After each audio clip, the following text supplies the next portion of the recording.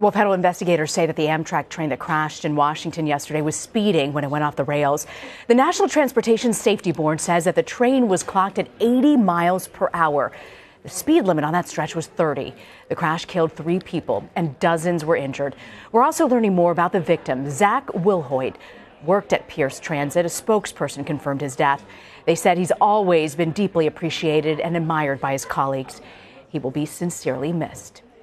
Well, this train was the first ever service from Seattle to Portland on a newly built track. It was going around a curve over Interstate 5 when 12 passenger cars derailed. The NTSB has been at the scene since last night investigating the crash.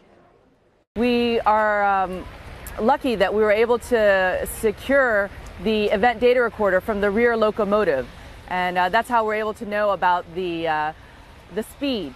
There are a lot of different factors that go into the environment, the territory, and their different speed profiles. So we'll be looking at all of that and determining whether and why this train was going 80 miles per hour. CBS News correspondent Chris Martinez joins me now from a very rainy Washington. I see you there, Chris. What are investigators hoping to learn from the crash site?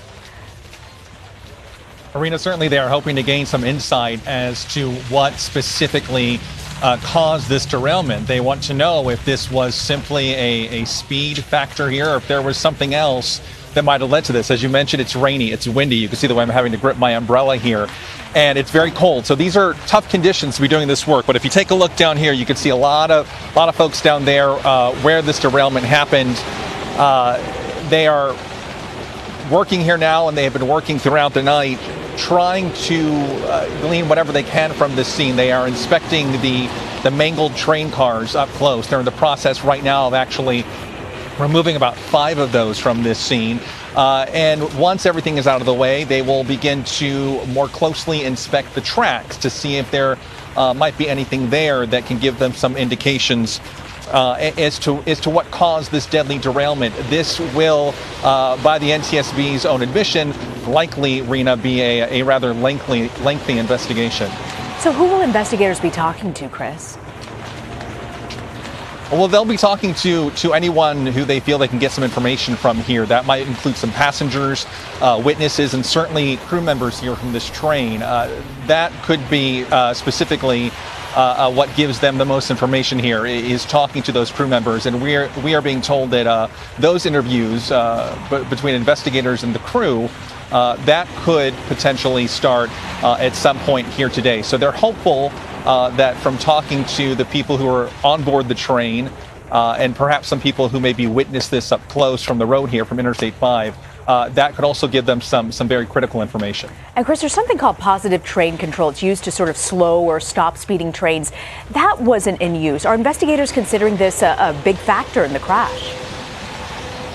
Well, they're certainly wondering if that could have played a role here in terms of preventing this derailment. I mean, what we know at this point is that the train was going about 50 miles an hour faster than it should have been in this particular stretch of track. So whether positive train control would have prevented this, certainly that's a question that investigators are asking, or at the very least, it might have made the derailment perhaps less severe.